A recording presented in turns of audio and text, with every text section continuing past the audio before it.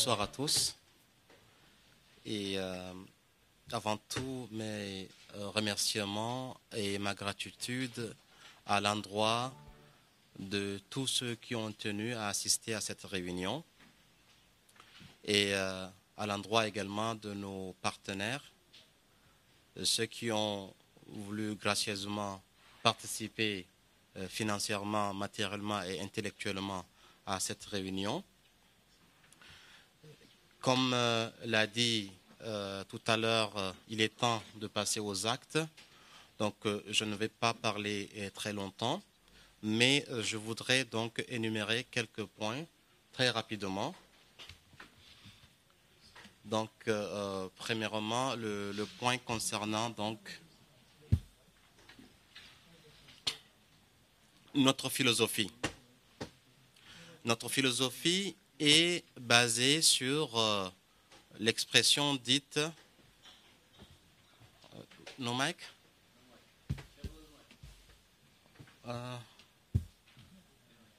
Ouais, ok. Donc je disais que notre philosophie est basée sur donc le concept du win-win equation.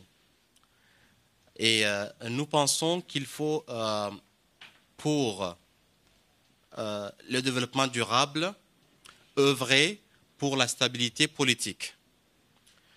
Comment est-ce qu'on va œuvrer pour la stabilité politique? C'est en créant une sorte de confiance solide entre les gouvernants et les gouvernés. Ne pas faire des organisations civiles des opposants systématiques au pouvoir en place ou à l'État.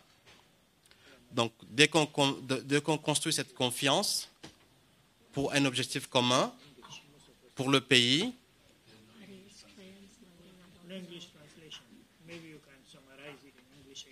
Oh, okay, no French translator. She is coming. She is late. Well, okay, you will have some patience to listen to my bad English.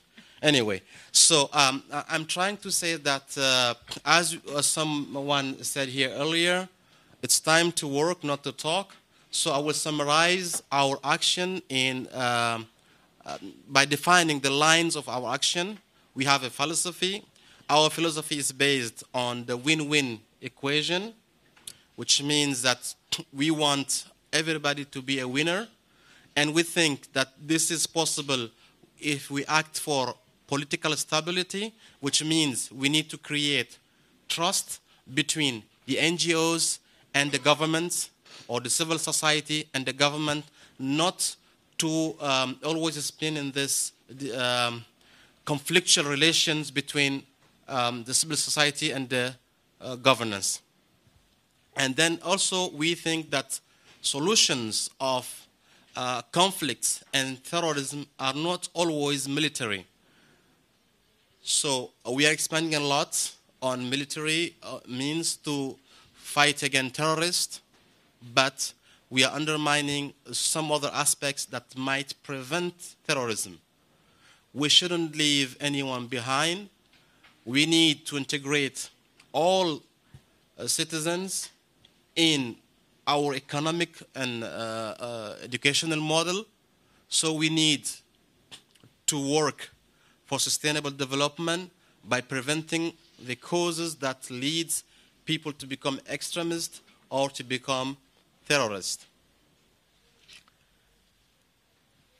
And as for the global economy, global economic development, if the rich countries think that they need to expand their economy or to fight recession in their countries, but also they need new buyers, they need purchasing power from the other world. So help those who are poor to have means to buy your products, and you will succeed. The other part is climate change. We are always talking about climate change, which is my brother here, Miroslav, talked a lot about the climate change and all what's happened in California.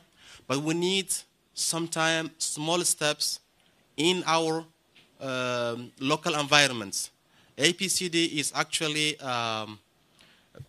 leading a campaign in Chad, planting 600 fruit trees in the capital, in some neighborhood in the capital, as a pilot project. This will help us to fight desertification and also to provide fruits and food and vitamins to our citizens. We are also hearing a lot in the news about all these funds that are mobilized to prevent immigration. Why are these people immigrating? Why do they want to go to live in Europe and to leave their villages and cities? We should address this question instead of just providing military solutions or sea guards and whatever they are doing in all these conferences, but to work on sustainable development in our countries and help these people to feel in their own heaven in their country. So this is the philosophy. So our vision is that a global multiple stakeholder partnership will provide to create solutions for these complex social issues.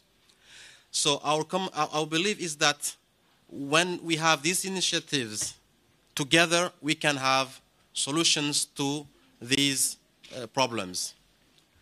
So our mission is to create and develop strategic partnership to innovate local solutions for global issues and challenges. Working and fostering the implementation of the SDGs in our region by taking in account our local realities. Our main goal is to work on sustainability through breaking the dependency chain. We don't want to be always waiting for others to give us. We want to be able to give instead of just receiving. So we should help people to find resources. Like, for example, we are talking about bringing clean water to people.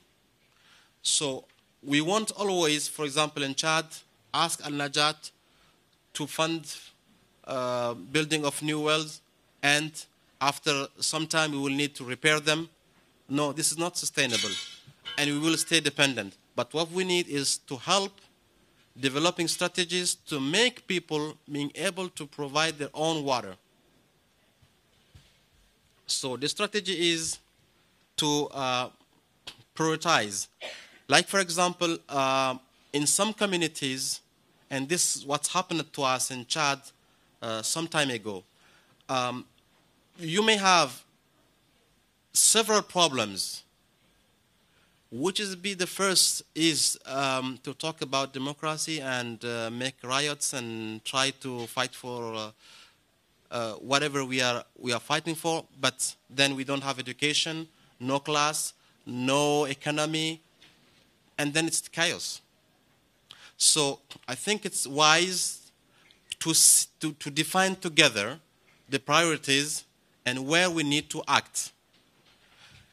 In our belief, we should focus on education and empowerment first. Education and empowerment first, so that people can know about their rights and their limits. So, yes, for the last part is we need to create motivation and to make people believe that it is possible to change, it is possible to work for positive social change, and not just to wait the change to come from others, and to believe that we are able to change by ourselves. Not to ask our countries what the country gives to me, but what can I give to the country. So just to give a little example that this is possible, in our city in Bangor, we have health problems. We have we don't have real infrastructures for a good hospital. So we locally decided to have a hospital, a proper hospital. So we got the land from the citizens.